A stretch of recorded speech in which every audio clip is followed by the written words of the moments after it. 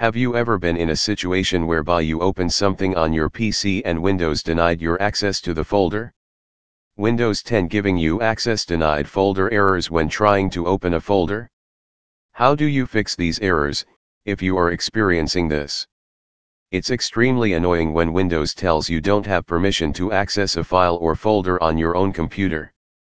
There are different reasons the file/folder might be giving you access denied error, but the major thing is if you are not an administrator on that computer or the file is set to be only accessible with admin right.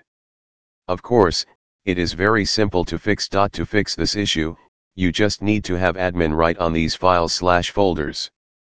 In case you have admin rights on them and still see the access denied errors, here's how to fix them.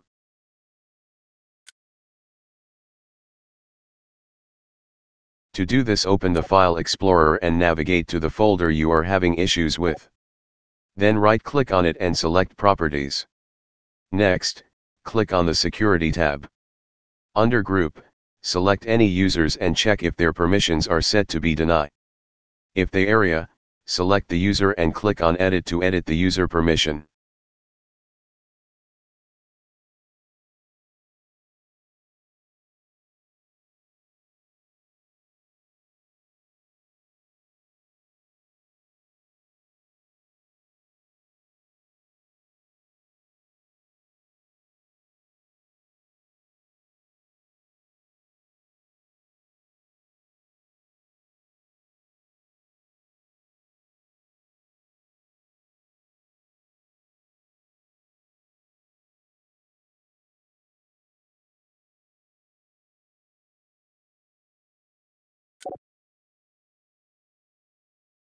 Second method.